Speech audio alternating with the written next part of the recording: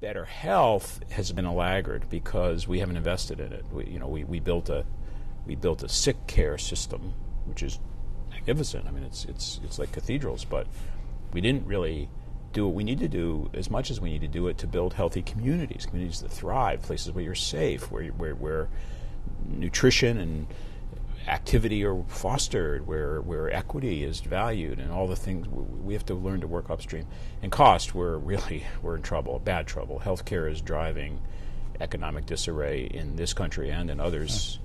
We built a lot of non-value added activity into healthcare, which if we could find a way to extract it, we could use that money for so many other important things to do. Meaningful use, kind of referring to the inevitable now adoption of electronic health records and a modernized information environment in which patients get cared for, in which we learn.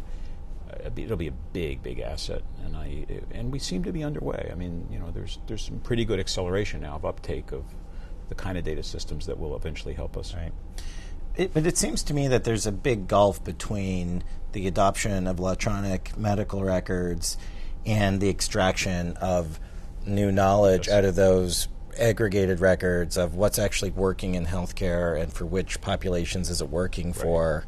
How do we start to bridge that gap in your mind? Because I think some of the problems sound like they're low-hanging fruit in terms of just keeping track of a given patient in a system, then other problems are much more difficult when we talk about learning from data.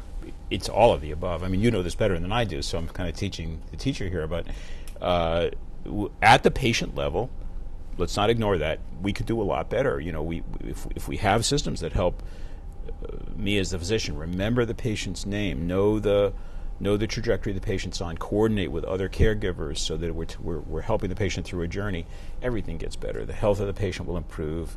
Costs will fall because we're not going to be dropping balls and repeating each other's mistakes. Things will be better. When you take the data that aggregate with proper care, and if you're able to mine those data so you can study variability and trajectories, I mean, you can ask and answer questions that never would have been possible before. There are many different philosophies about how to cause improvements.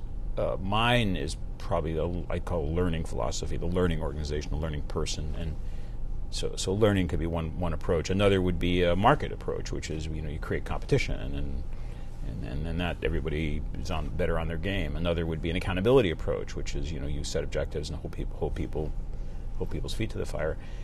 No matter what you think, which of those schools you're in, you want information. Transparency helps in all of those theories. In learning, it's essential. You cannot improve your golf game if you don't know where the golf ball goes. You're not going to make your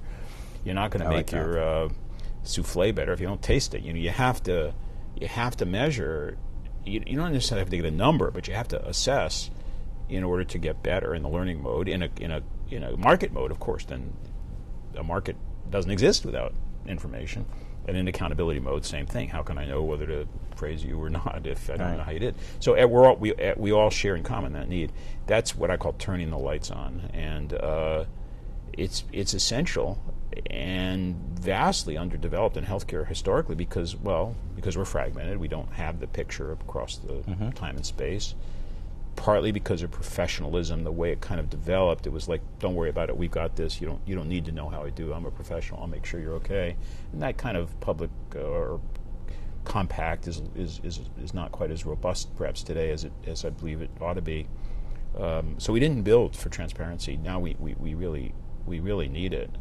And the one cautionary note is not everything important can be measured. And not everything that's measured can be quantified. Measurement includes a good question and feedback that's narrative. And so I think I'm for a broad view of transparency. It's not just show me the numerical scorecard, but nothing beats information. I think healthcare is a human right, unequivocally so. Like equivalent to other rights, to food and shelter, and I hope education. And I rebel at the idea that we would call ourselves a civilized society and have people next door to us who can't get care when they need it, or health when they want it. And I don't accept that. I don't think it's necessary. I know it's unnecessary and it's wrong.